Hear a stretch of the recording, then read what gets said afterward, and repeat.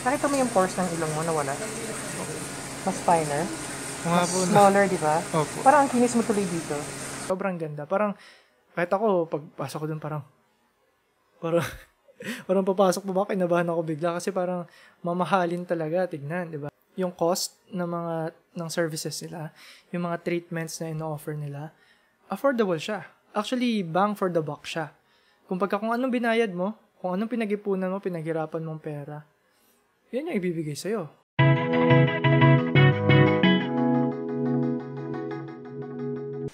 Yun, hello guys, ngayon ay pupunta ako sa Envi Clinic. Isa siyang beauty and wellness center para magpa-consult about pa rin dito sa mga acne scars ko.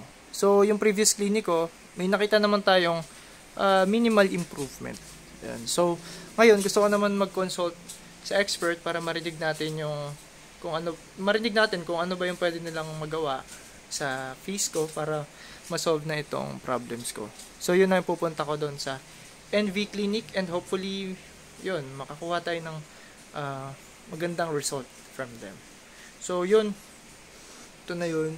Baka fractional CO2 laser pa rin or vampire facial. Depende kung ano yung i-recommend ng doctor or ng expert sa mga acne scars. So, yun, papunta na kami. Yan, nakabis na ako. Tingnan natin. Yan, nakabis na ako. So, kita-kits doon sa Envi.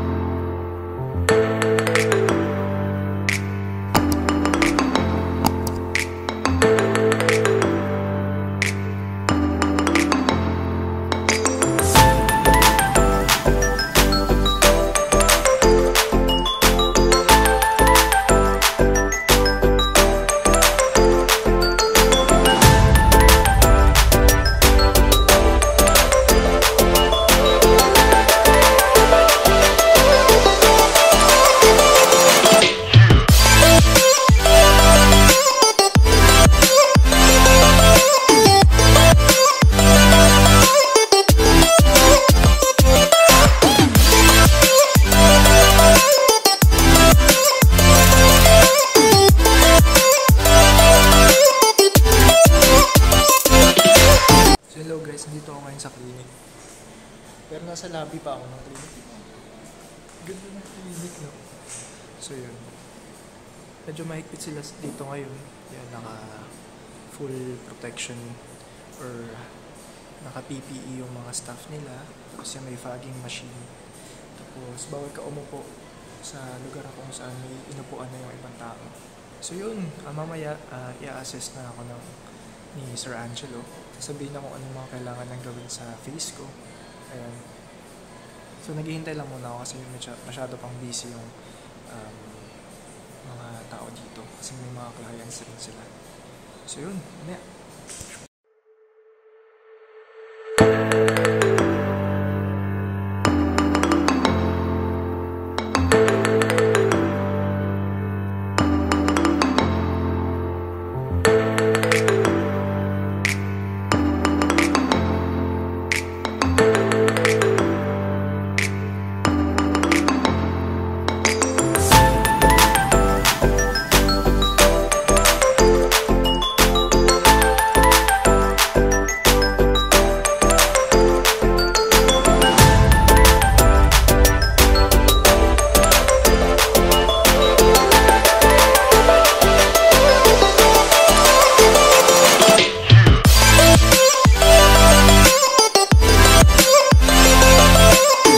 Hello guys, nakababad na ako ng anesthesia ngayon. Tapos nilagyan nila ng itong plastic para hindi daw mag-evaporate yung anesthesia, tsaka mas tumalab siya dun sa skin ko para less pain yung maramdaman natin pag nagpa-laser na.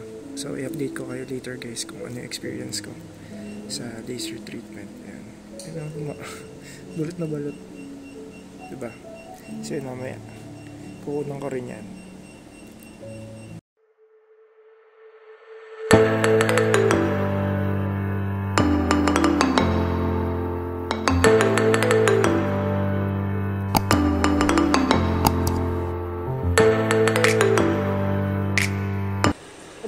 natin na medyo may magtatapon po siya, ha? Sige. Pero joke lang. Ulan po natin. Sabi lang naman natin sa expect. Masakit mag-expect, diba mo? Okay. Yung kinukuha niyo po dyan, yung ano? PRP, sir. Yung PRP. Bali, pagka after po natin ma-sentry siya, ma-obtain po natin yung Platelet Rich Plasma. Yun po yung yung PRP. maghihiwalay po sila ng red blood cells. Usually din po yung mga Platelet Rich Plasma po, mga pagka nagdo-donate po yung kagaya po ng dugo niya, pag na-donate po yung dugo niya, hinihiwalay po yun. Pwede full blood siya para sa mga na-surgery, tapos pwede po siyang hiwalay. Mayroon pang platelet which sa mga baby na kulang po yung dugo. Maganda po, galing pong dugo natin eh. Madami po siyang pwedeng paggamitan. So, ito na. Sige. Okay, sir. Thank you. Salamat rin po. May masakit? Wala naman po. Okay.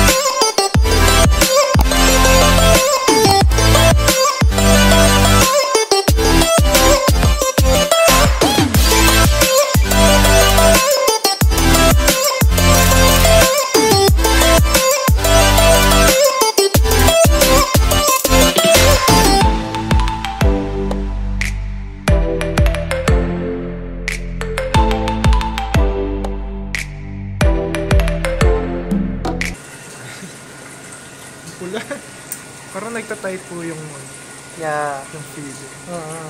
Yung colored, yung PRP kasi, magka-tight pa yung skin mo, tapos sobrang parang babata ka palalo. Yun yung benefits niya. Kasi yun, it encourage more na mas faster yung healing. Saka yung rejuvenation ng skin mo, mas better. The longer that we wait, it's okay, kasi pinapa-absorb natin sa skin yung PRP. Sayang naman. Kita mo, mas iba yung skin mo ngayon right after facial. Kasi the proper thing to do is facial muna. So, nakita mo yung pores ng ilong mo na wala. Mas finer. Mas smaller, di ba? Parang ang kinis mo tuloy dito. So yun, ngayon tapos na yung pag-laser. Sobrang pula pero yung feeling ko hindi ganun kasakit kasi nilagyan siya ng antibiotic ni Sir Angelo. Kaya nag-subside agad yung yung pain at saka yung inflammation. Kanina 'di ba sobrang ngayon mas na siya. Mas hindi na siya maga. And ang maganda, ilang passes na yung mga tigyatlo. So pag uwi ko, i-review ko kung masakit pa rin o hindi or whatever. Tapos tingnan natin. Pero ngayon parang malamig lang yung feeling. Yung may hapdi siya pero malamig. So, hindi siya ganun ka-painful. Hindi siya tumitibok. Katulad dati. So, pag-uwi ko na lang ng bahay. Bye-bye! 1 hour later. Yun! Hello guys! Ako ay galing sa Envi Beauty and Wellness Center na matatagpuan sa Scout Torillo. Diyan lang yan po, sa banda sa Timog. Dito lang po yan sa Quezon City. So, ang ginawa po sa akin doon ay vampire facial po ako. So, ano yung vampire facial? Diba? Parang nakakatakot kasi vampire. Vampire siya kasi gagamit ka ng sarili mong dugo. Then, from your blood, magko-collect sila ng PRP or yung Platelet Rich Plasma. Then, after mo EnviFX Ultra Fractional CO2 laser, lalagay nila yung PRP sa mukha mo. then yun yung parang magiging magsiserve as, yun yung magsiserve para mabilis generate ng new skin cells yung balat mo after the treatment. So, ayan, ngayon, i-close up ko yung mukha ko ngayon. Ito na yung after ng treatment. Day 0. Yan. So, ayan, papansin nyo, may pula-pula. Yan. Yan. So, si Sir Angelo yung gumawa sa akin. Siya yung owner ng clinic. So, hands-on siya sa mga ganitong bagay. Siya rin yung nagtitrain ng mga doctors niya. So, kung expert talaga siya. Sobra. So, may mga part siya ng skin ko na ilang beses niya binalikan. Sabi niya kasi yun yung mga malalalim na parts. Kasi may mga part ng skin ko na malalalim, yung scars. Tapos yun yung tinutukan niya. Kaya kailangan niya balik-balikan yun para mas bumabaw siya. Oo. So, after nung lagyan ng PRP, nilagyan ng gamot para mag-subside yung swelling, yung mag-decrease yung inflammation, yung redness, at saka yung hapde. So, after ng treatment, mga 15 to 30 minutes after the treatment, okay na yung skin ko. So, ngayon, may PRP pa rin to, nakababad pa rin ako. So, bukas ng umaga na lang daw ako pwede maghilamos gamit yung soap na binigay nila. So, kung sa inyo, mga subscribers ko, kung nagtataka kayo kung bakit nasa Envi ako at wala na ako dun sa dati kong clinic na pinupuntahan, gusto ko lang po i-explain ulit na hindi po ako sponsored ng dati kong clinic. So, wala po akong, kumbaga wala po akong linalabag na batas. So, yun po, sa law na side. So, pangalawa naman po, as a vlogger or as a influencer, pwede natin sabihin, or tinatawag ko yung sarili ko na YouTube starlet lang kasi hindi naman ako ganun kalaki. Gusto kong ipakita sa inyo na okay lang mag-explore. If you feel na parang gusto nyo ng better na quality ng treatment, gusto nyo ng mas mataas na treatment, or gusto nyo mag-try ng ibang treatment, that's okay. Kasi, diba, balat natin to eh. Sa atin to. Sa akin to. This is my skin. So, I have the say, diba? The decision is mine. Kung anong gusto kong gawin sa balat ko. And I decided na mag-move forward na ako. So, hindi ko na itutuloy yung mga treatments ko dun sa past clinic ko. So, kasi, nagpapa-treat na rin naman ako sa Envi. So, ngayon, nag-explore ako ng ibang clinic, nag-try ako ng vampire facial, and ang masasabi ko, napakaganda ng experience ko sa Envi. As in, off the charts. Kumbaga, pagpasok mo pa lang, secured na yung lugar. Kumbaga, in a sense na feeling mo hindi ka talaga magkaka-virus. Kasi pagpasok mo may fog machine sila doon na nadi-disinfect ka pag umiikot ka. Then, yun, sanitize agad, may temperature check, then may tatapakan kang yung mat na di-disinfect ng sole ng sapatos mo. Then, hindi ka pwede umupo kung saan-saan, or kasi basta napaka strict ng measures nila to protect their clients and their doctors and their staff, at saka lahat ng nasa loob ng clinic na yon. So, kung nakita nyo sa video ko na ang social ng dating nung lounge area or yung tiyatambayan before magpa-treatment, actually, high class talaga siya. Maganda yung pagkakadesign. Sobrang ganda. Parang, kahit ako, pagpasok ko dun, parang papasok pa ba, kinabahan ako bigla kasi parang mamahalin talaga, tignan, di ba?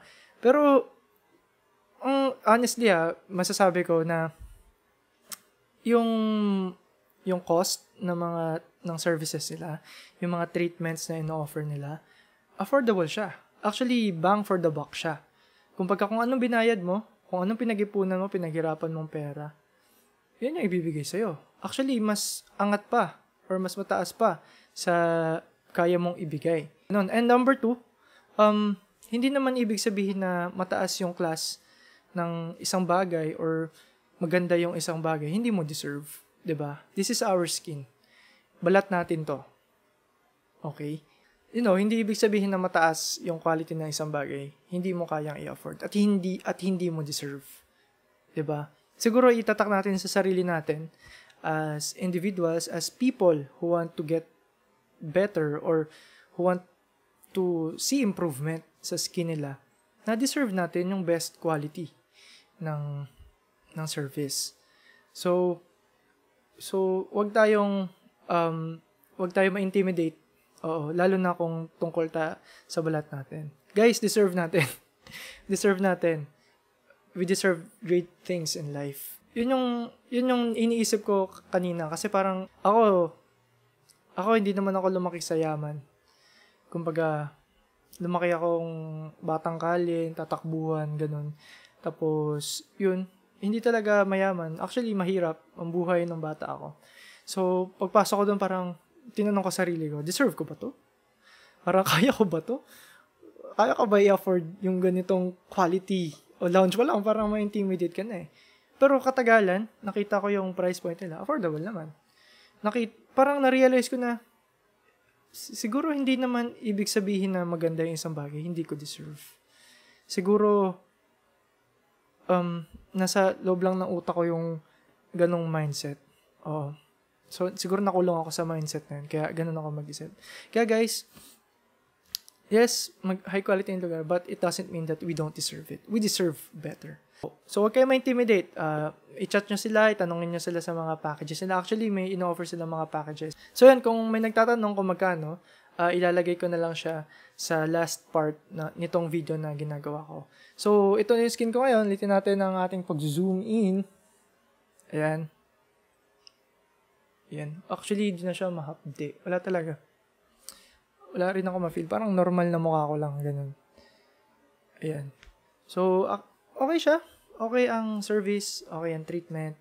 So, ganun pa rin naman gagawin natin. I-monitor natin siya hanggang next week. So, ano ba ngayon? It's Monday today. So, next Monday, ipopost ko na itong video na ito. So, 7 days yun. Titignan natin ang epekto ng treatment, ang vampire facial na ginawa sa akin. So, yun, maraming salamat. See you tomorrow.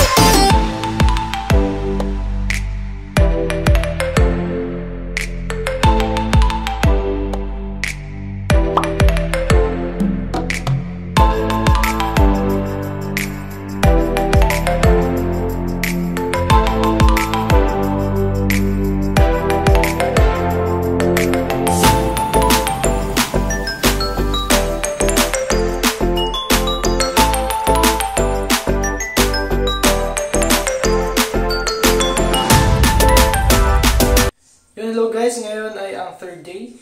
So, ito yung kinagabihan after kong mag-monitor kaninang hapon. Yung mag-ganyan ako na camera. Ayan. So, napansin ko, mag-alas 12 na ngayon. Nagbabalat itong baba ko. Ayan, no? Hindi ko siya hinahawakan. Ayan. Yung parang mahuhulog na siya anytime. Ang sarap niya i-peel tanggalin siya, ganun, pero bawal siya tanggalin, bawal siya pakialaman. Kasi pag pinakalaman mo siya, baka hindi pa ready yung skin sa ilalim, tapos mag-cause ng sugat, irritation, o baka mas lumala pa yung, or mag-cause pa ng scar. So, hayaan mo lang siya na gumaling, tapos mag-fall off rin yun siya ng kusa. Tapos, first time ko itong naranasan sa 6 sessions ko dati ng pagpapalaser. Ngayon ko lang naranasan yung ganitong pagbabalat ng mukha. So, pakiramdam ko talaga, mas intense yung ginamit na laser sa akin. At saka mas finocus yung mga parts ng mukha ko na meron talagang malalalim na scars. So, I'm excited na makita yung pag nag-heal na talaga tong skin ko. Kasi ngayon, mukha pa akong mukha akong bagong labas sa factory. So, yun. Kaya kita-kits bukas, monitor ko pa rin hanggang 7th day.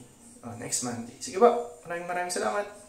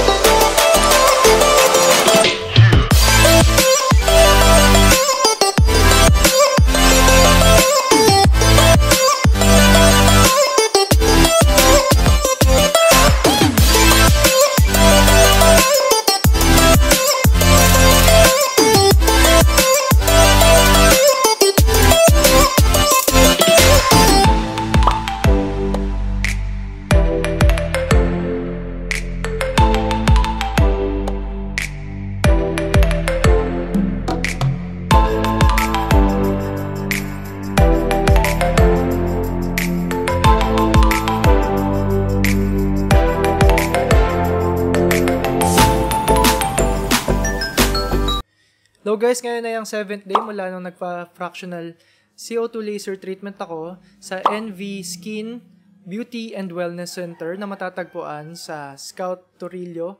Dito lang yan sa Quezon City. So, lalagay ko yung address dyan. Silalagay ko rin yung mga contact information nila like yung Facebook at saka yung Instagram nila sa baba. So, bakit EnviFX fractional CO2 laser ang tawag doon? Kasi yung EnviFX na machine, doon lang mahanap sa kanila. So, sa buong Pilipinas, doon lang mahanap yung machine na ginagamit para sa laser treatment na yun. So, yung ginamit sa akin, yung ultra na version, kasi para siya sa mga malalalim na scars. So, i-zoom in ko na. Ayan. Na makikita nyo. Yan. So, yan. Meron pa rin scars, pero ang daming nawala, actually. Actually, after nung laser treatment ko, parang, diba? Parang ang ganda tignan ng skin. So, ngayon, nag-heal pa rin siya hanggang ngayon. Nababalat pa rin siya hanggang ngayon. Pero tignan nyo kung ganito lang kalayo. Diba? Hindi na masyadong noticeable yung scars. Maganda na siya actually. So, kung may nagtatanong kung magkano yung laser treatment sa kanila, yung vampire facial na ginawa ko, 10,500 siya per session. Ano siya? Fractional CO2 laser na siya, yung EnviFX fractional CO2 laser, plus yung PRP, yung kukulangan ng dugo. Tapos yun yung ilalagay sa mukha mo, yung PRP, yung Platelet Rich Plasma. Tapos ngayong July, may promo rin sila na para sa 4 na sessions, 15,000. Yung EnviFX na fractional CO2 laser ultra, then may iba rin silang mga packages na ilalagay ko na lang sa baba, sa description box. Actually, mache-check nyo siya sa kanilang Instagram account. So, don't forget to follow them kung interested kayo. So, kung interested kayo, ngayong July, okay na. Kasi meron silang mga promo. Pwede kayong makatipid. So, yun. Tignan nyo, di ba? Isang session lang to. Kasi sa 6 sessions ko sa dati kong clinic, hindi ko na-achieve to. So, sa isang session sa kanila, ang ganda agad ng effect sa akin, di ba? Tingnan mo. Diba? Ang ganda ng effect. So, buti, pumunta ako sa kanila at nagpa-treat ako sa kanila kasi talagang sulit. Oh.